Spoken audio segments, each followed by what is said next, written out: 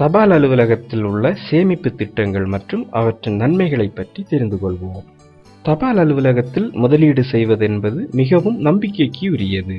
உலகிலேயே அதிக கிளைகளை கொண்டு செயல்பட்டு வரும் நிறுவனம் என்ற பெயரும் அஞ்சல் அலுவலகத்திற்கு உரிய ஒரு பெருமையாகும்.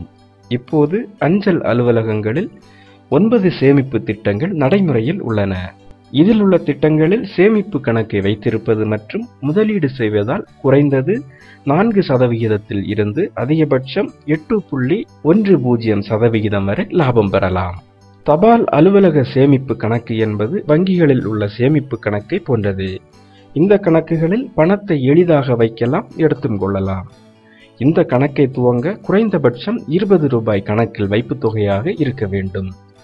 தனிநபர் மற்றும் கூட்டு கணக்குகளாகவும் இந்த கணக்கை திறந்து கொள்ளலாம். இந்த கணக்கில் நீங்கள் சேமிக்கும் தொகைக்கு வருடத்திற்கு 4% வரை லாபம் பெறலாம். 500 ரூபாய் குறைந்தபட்ச வைப்பு தொகையாக வைத்து கணக்கை துவங்குபவர்களுக்கு செக் புக் அம்சமும் அளிக்கப்படுகிறது.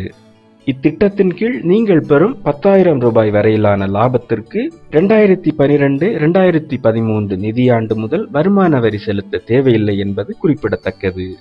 5 வருட அஞ்சல் அலுவலக தொடர்பு வைப்பு நிதி திட்டத்தில் முதலீடு செய்பவர்கள் 2016 ஏப்ரல் மாதம் முதல் வருடத்திற்கு குறைந்தபட்சம் 7.4% வரை லாபம் பெறலாம்.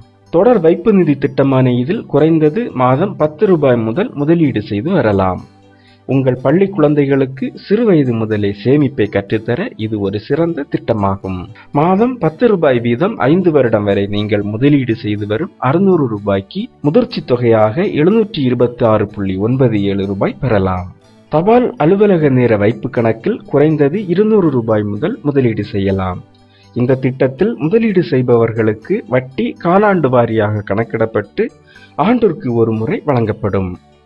1 வருடம் முதலீடு செய்பவர்களுக்கு 7.1% லாபமும், 2 வருடம் வரை முதலீடு செய்பவர்களுக்கு 7.2% வரை லாபமும், 3 வருடம் வரை முதலீடு செய்பவர்களுக்கு 7.4% வரை லாபமும், 5 வருடம் வரை முதலீடு செய்பவர்களுக்கு 7.9% வரை வட்டியும் லாபமாக பெறலாம். தபால் அலுவலகத்தின் மாத வருமான திட்ட கணக்கின் மூலம் முதலீடு செய்யும் போது மாதந்தோறும் நீங்கள் செலுத்தி வரும் தொகைக்கு 7.80% வரை லாபம் பெறலாம். இந்த திட்டத்தின் கீழ் முதலீடு செய்யும் போது தனிநபராக இருந்தால் அதிகபட்சம் 4.5 லட்சம் ரூபாய் வரையும், அதுவே கூட்டு கணக்கு திட்டமாக இருந்தால் 9 லட்சம் வரையும் முதலீடு செய்யலாம்.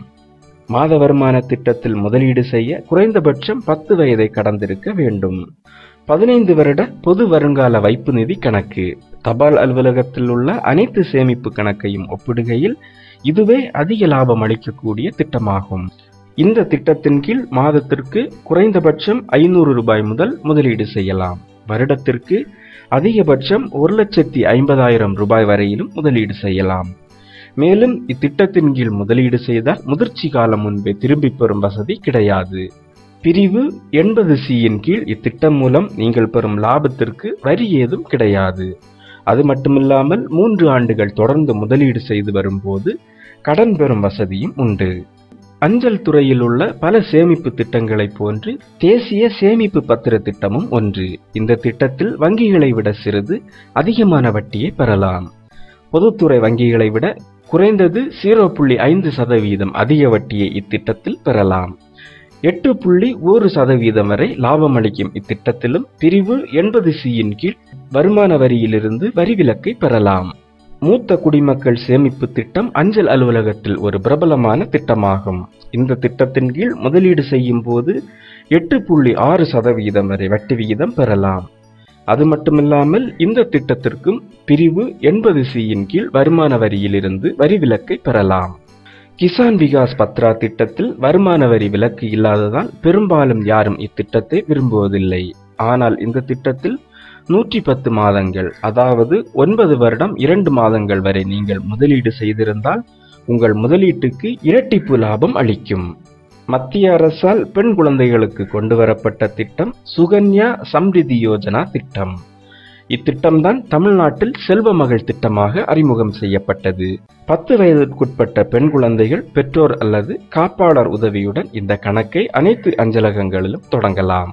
ஆகையால் தபால் அலுவலகங்களில் சேமிப்பு என்பது நம் வளர்ச்சிக்கு முக்கியமான ஒன்றாகும். மேலும் வீடியோக்களுக்கு சேனலை சப்ஸ்கிரைப் செய்யுங்கள்.